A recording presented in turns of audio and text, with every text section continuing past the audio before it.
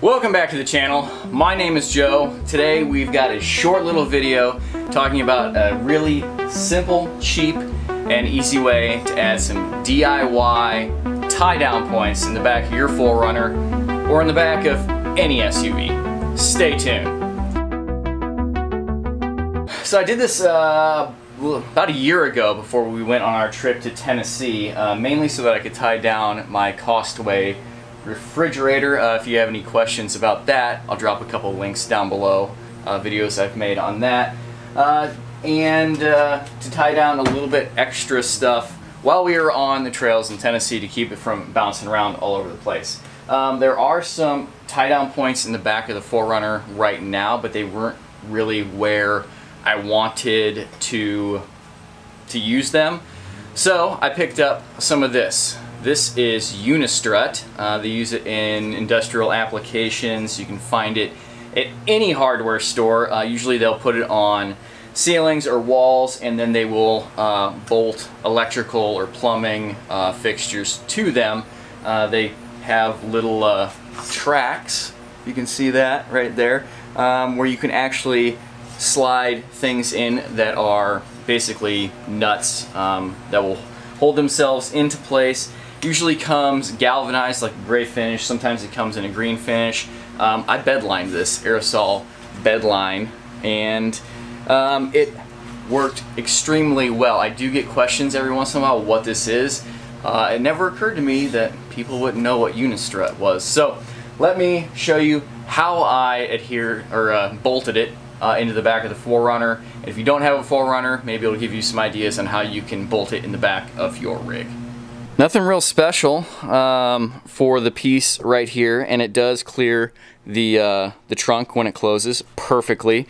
So this is your trim piece from the factory, and I don't think you can, oh, maybe right in there you can see there are about, what is it, 6 Phillips screws that hold that into place.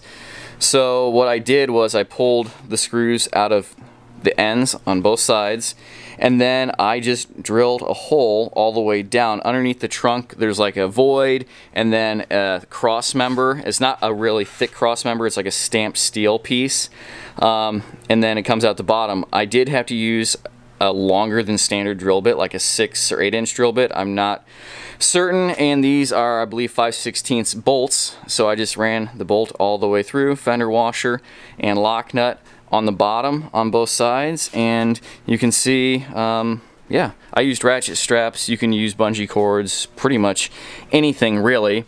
And then in the back, we'll pop this one loose so we can move out of the way. I did have the parcel shelf that pops up and mounts up here. We never really used it, and so I just got rid of it because it kind of rolls off the end, and I don't know, I just don't like it.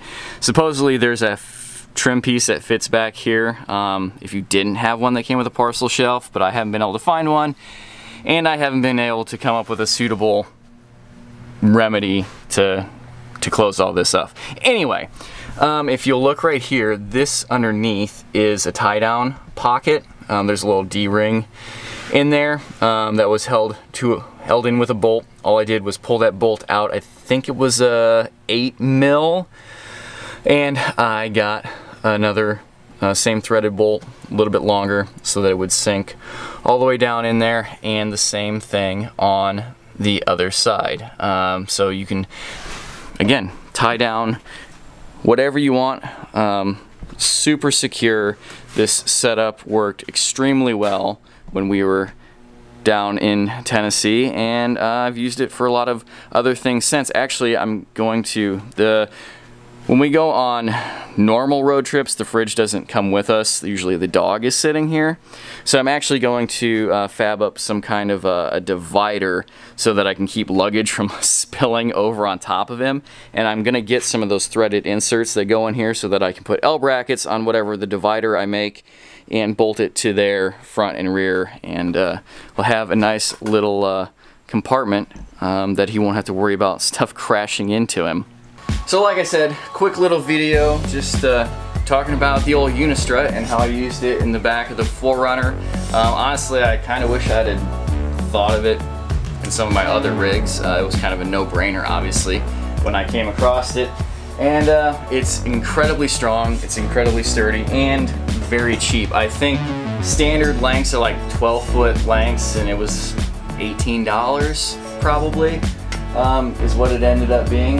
And then, you know, a few dollars in hardware. So, hopefully that will give you guys some good ideas. If you've got other like-minded ideas for that, be sure to drop them down in the comments down below, along with questions, as usual.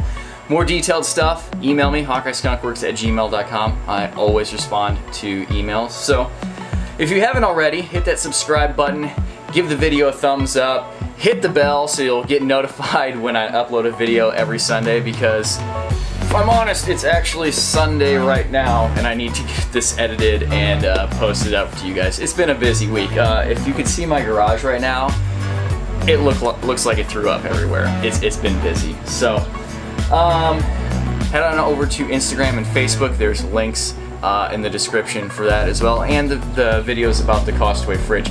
Very popular item, and it has served me very, very well. So watch those videos if that's of interest to you.